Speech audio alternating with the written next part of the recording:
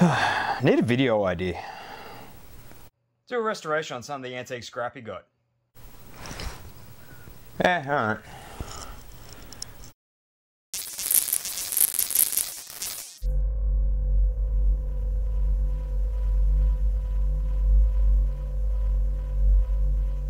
G'day Internet, and welcome to another episode of Morgan Makes. I hope you're having a fantastic day. My name's Morgan, and today I'm going to be restoring some antique electrical switches. Well, I've already done one of them. I did this a while ago. I am an electrician after all. I've done this before. You know, that's a previous attempt. But today I've got this really old, very clunky 500 volt 15 amp isolator from the Electric Control Engineering Limited, Australia. It says Rolex right there on the front. Fancy. Let's take it apart, see what we can do. So to start, here is a close-up shot of the switch in all its dirty glory. This thing has been a part of my collection for a few years now, and God only knows how long it was installed in some factory or warehouse somewhere. I think it came from out near Parramatta somewhere. You can see that it was just cut out of wherever it was a part of. No one took the time to do it properly. They probably assumed that no one would go through all the effort of trying to restore it. Well, that's where I come in. Mind you, it'd still probably work as is. That switch action feels really solid, but there's a lot of rust that I'd like to deal with, and it needs a new coat of paint. And I really don't trust that earth wire all that much either. No one knows the last time this thing was opened, and that seal is really stuck. Gonna need the screwdriver to help pry this off. And there we go, we got it open. That vulcanized rubber seal between the two metal parts has seen better days. It's kind of a little bit decayed, but we can bring that back. I've got a method to restore that, but we'll get around to that in a minute. I think I got lucky on this one. There's no spiders or anything hiding inside. However, they did leave a lot of the old conductors in there. And they're really pushed up against the mechanism too. They're going to be a little bit of a hassle to remove, but we'll get there. That's what we're here for. Also a good shot of the switch action lever in motion. You can see how that spring pulls that little bar over to the heel, and yeah, locks everything in position. It's a simple, elegant design. I like it. I'm very excited about this one. Okay, now we've got the old wires out. Make sure we don't lose any of these screws. We're going to need to keep all of these. We'll deal with this earth lead, and you know, get rid of that. That's garbage. That one's never coming back. I'm going to replace that little part wholesale. And it's always important to test your work at every stage of the operation. None of the changes that we've made has damaged the mechanical motion in any way, so we're fit to continue. So we'll just undo the two little mounting screws there underneath the armature and remove that whole mounting block part.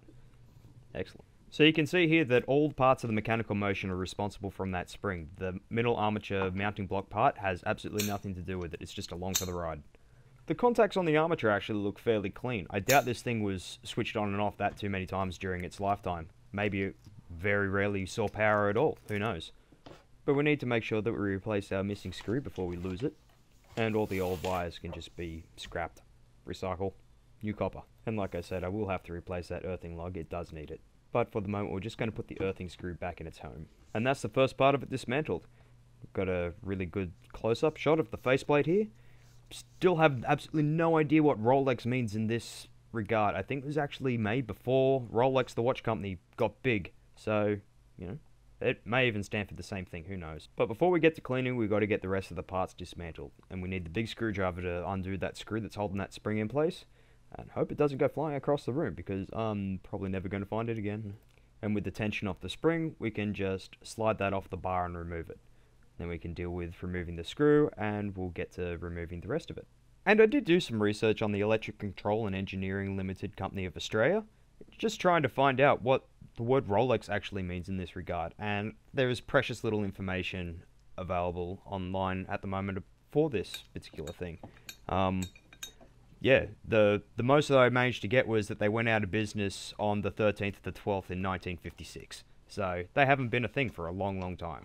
But if you happen to know what it means, leave a comment. And don't forget to like and subscribe.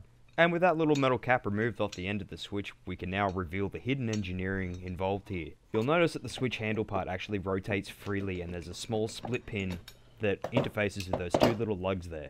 And that gives it a little bit of mechanical lag and freeness. It's a real neat trick.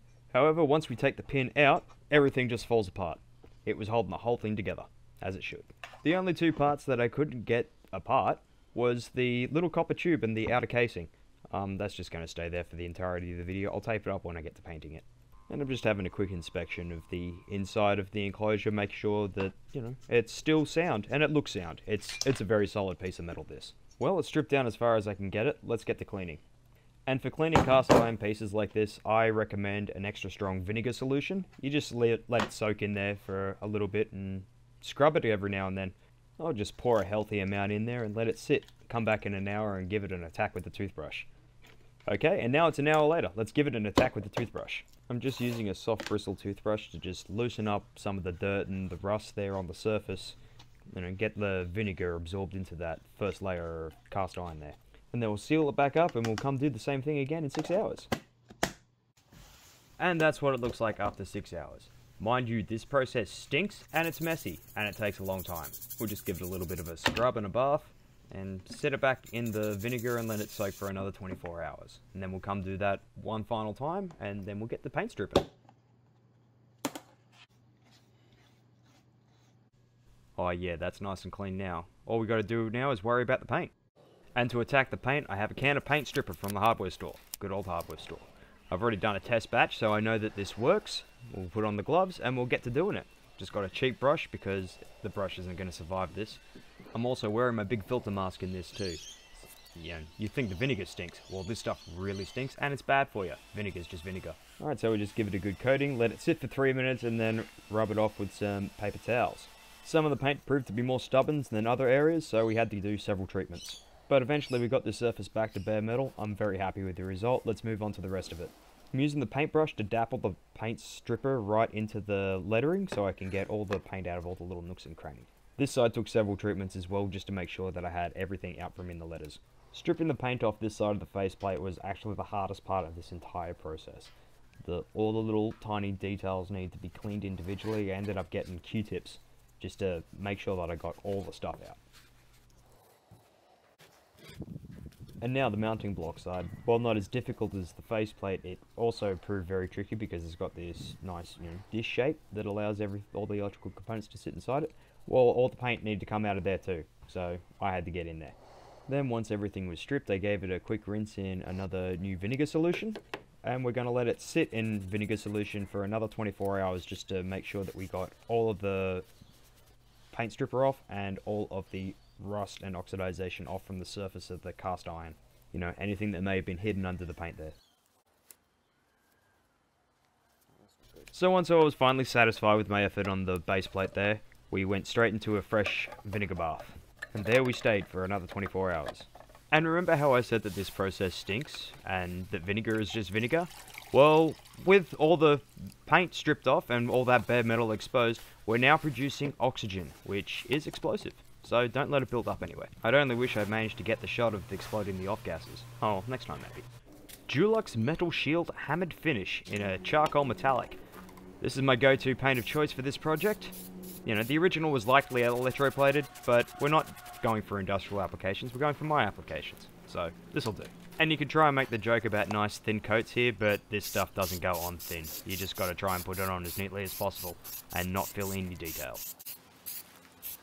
And we'll just take these inside somewhere nice and safe out of the wind to dry, so we don't get bugs or leaves drying on the paint. Hey, aren't you forgetting something? Where's the footage of you cleaning all the internal components? I lost it. It's gone. Well, now what are we supposed to do?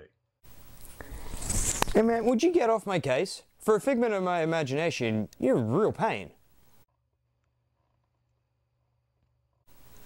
Thank you.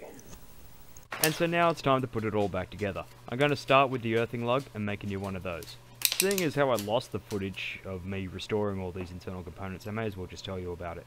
The rubber seal that I said that was a little bit degraded, I ended up restoring that just by bathing it in some sewing machine oil. It's a really lightweight oil that managed to seep in and revitalize that vulcanized rubber there.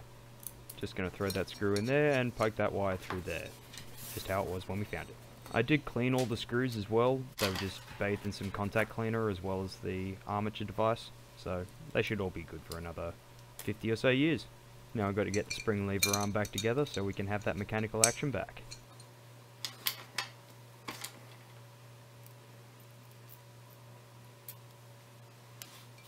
Honestly, the tricky part about all this was remembering where everything lined up when I took it apart the first time. Yeah, I got it back together on the first try. Ask anyone.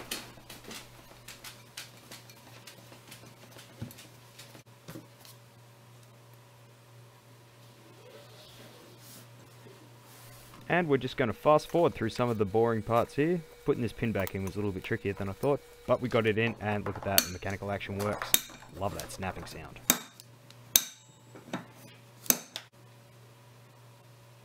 Then we've got to put that little cap back to stop the split pin from going anywhere. If it's gone, none of it works. I feel like I need to apologise for my buff head getting in the way of all these shots here, but I was working with the camera over my shoulder. There wasn't a lot of room to manoeuvre. Apparently Shade here's the mailman, so I guess she's going to go check the mail. This little piece of cardboard likely contains asbestos or something similar. It's there to increase the electrical resistance of any exposed piece of metal between the mounting block and the terminal block. And with that piece mounted, it's almost finished. Every action still works, and it looks just as good as it when it rolled off the shelf 70 something years ago. The only thing left to do now is to close it all up.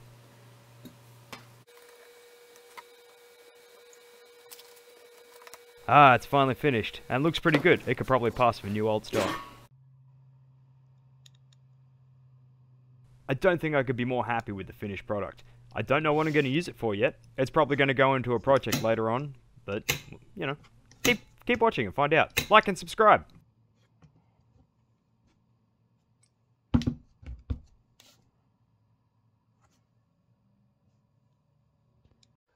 Well, that does it for this video. I had a great deal of fun making this project. I always love doing this stuff. You know, that's why I became an electrician, is to do this type of thing. Anyway, I hope you enjoyed the video. Thanks for sticking around to the end. Like and subscribe. My name's been Morgan. I hope you have a fantastic day. Take it easy, guys. I'll see you next time. Cheers.